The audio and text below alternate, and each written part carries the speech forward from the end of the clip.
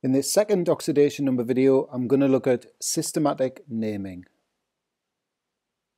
So we'll start with this. Copper 1 chloride and copper 2 chloride are both chlorides of copper, but what's the difference? So these Roman numerals, this Roman 1 here and this Roman 2, we use those to indicate the oxidation number of an atom that can exist in more than one oxidation state. So in this case, copper can exist in more than one oxidation state, so we need the Roman numerals to indicate which oxidation state is present in the compound. And names that include these Roman numerals are called the systematic names. So this is actually a systematic name, and so is this one. So I'll do one worked example, and then I've got some for you to try, and then I'm going to move on to ions, and again some for you to try. So we're going to determine the systematic name for this oxide of iron.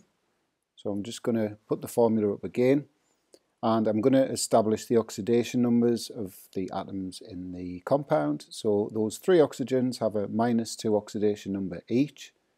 So to leave no charge, we need the iron, the two ions, to be putting in +6. So each one must be +3. So therefore, this oxide has a systematic name of iron Roman 3 oxide. Okay, so there's 4 for you to try, so if you want to pause the video and then play on when you're ready for the answers. Okay, so the first one, so we've got these two oxygens, so -2 for each of those. So to keep this thing neutral, the manganese has to be in the +4 oxidation state. So that oxide is called manganese 4 oxide. Moving on to the next one, so we've got 4 O's, -2 each, so just write 4 -2's there, so that's -8.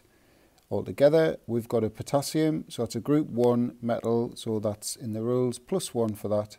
So to keep this whole thing neutral, the manganese needs to be +7.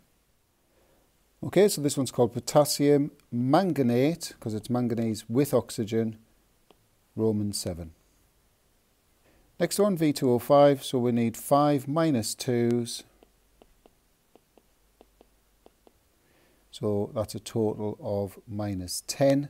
So the two V's have to keep this neutral, and so each V must be +5.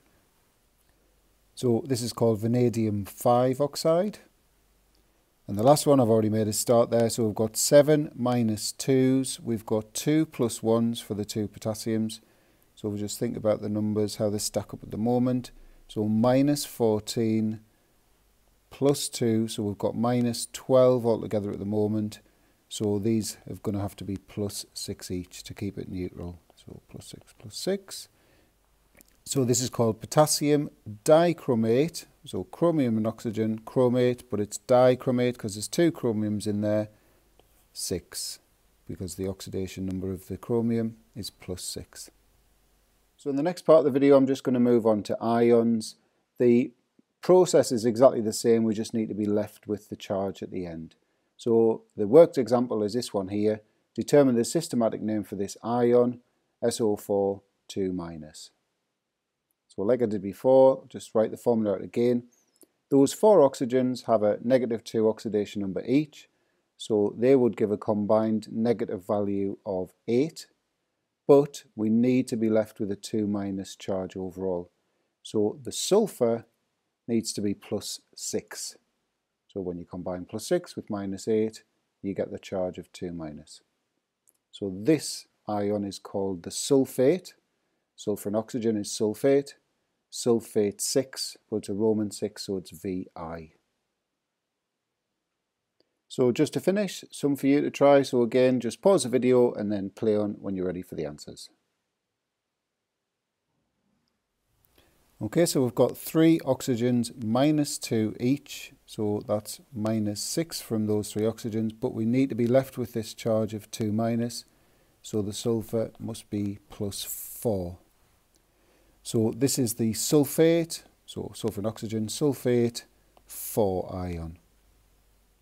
Next one, again we've got 3 oxygens, so -6 for those 3 oxygens, but we need to be left with the charge of 3-, so the phosphorus must be 3. So this is called the phosphate, phosphorus and oxygen, phosphate 3 ion.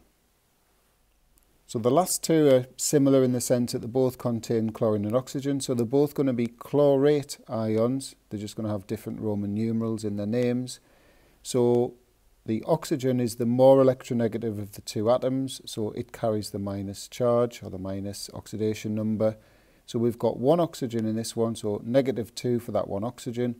But we need to be left with one minus. So the chlorine must be +1. So that's called the chlorate 1 ion. And the final one, we've got 4 oxygens now, so that's -8 from those 4 oxygens. We need to be left with a 1 minus charge, so the chlorine's now in its +7 oxidation state. So that's called the chlorate 7 ion.